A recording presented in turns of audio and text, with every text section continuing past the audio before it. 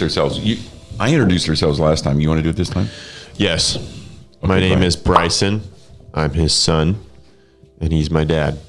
And we're doing a video of, I'm not sure, what were we doing it on again? We're going to,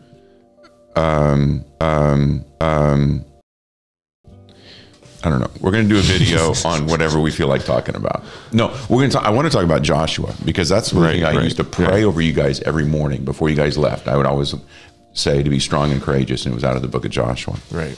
So I thought, you know what, let's talk about that. Mm-hmm. So what's your earliest memory of me saying that? I don't even remember. You don't remember at all? No. I mean, no. It's been since I was a kid, so I don't remember like the first time, but since a very young age. Very young age. So you remember me doing it every day? Mostly, yeah. I remember almost every day getting dropped off at school or leaving the house. You praying that over me. Okay. Yeah.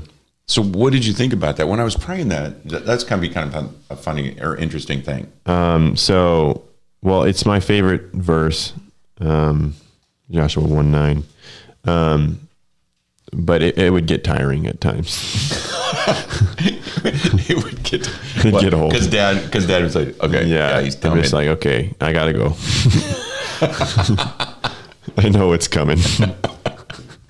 Every day I would do that. And every single day. Okay, yeah. Yeah, well, yeah. And also when you drop me off in the car, it was like, I'd have to wait for like an extra 10 seconds. We were just sitting there while you prayed that.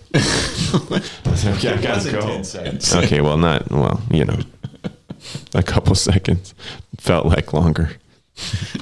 Oh, but now you appreciate it, but right? now, yeah, I do appreciate it. I miss that when I'm at college. Oh, yeah. Maybe I should text you. Yeah, every day. Just text me. Yeah.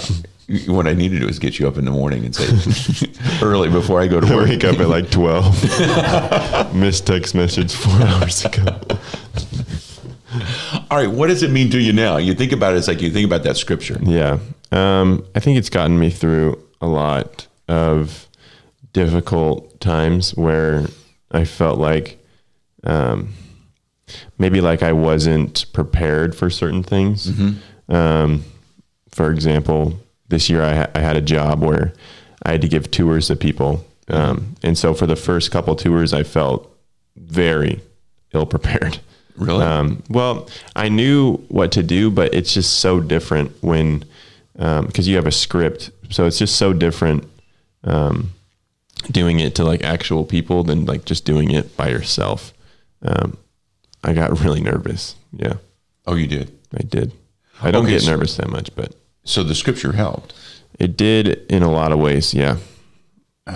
Just realizing that kind of God's on your side. And obviously he wants you to succeed. Mm-hmm. And just having that courage, understanding that that's what you possess. It's kind of crazy because I'm looking at it, it's like, you know, we got all this stuff going on right now, and you know, we go to the store, but we still have to go to the store. Yeah. And it's interesting, you can almost pick out the people that are dealing with fear, and they just feel like fearful. You just see it on their face. They're almost like scared to even be close to you. And then the other people is like, and actually I think there's more people operating out of fear than really out of I think it's important to be cautious, but I wouldn't live in that fear. No, I know. I think it's there's a big difference between that. So just hang on to the fear. I was hang on to the fear. Duh. So you hang on to faith. You've been waiting the whole time just to do that. Waiting. Okay. No, the other one you got to do is that one. Is that one? No, the crickets. I don't know. No, not the crickets. Okay. Anyway, so hang on to faith. Yeah. And be strong and courageous, because I do like the scripture, because Joshua was operating out of fear. I mean, he really was. And so that's why the Lord told him. That's why I told him so many times. Really? Yeah. Oh, yeah. Yeah. Just say, hey, be strong and courageous. He told him, I don't know how many times he told him, but way too many times. I can go back and look at it. You figured out how many times he said, be strong and courageous. So we just want to help you and encourage you. Be strong and courageous, because all the things that you're facing right now, they're real.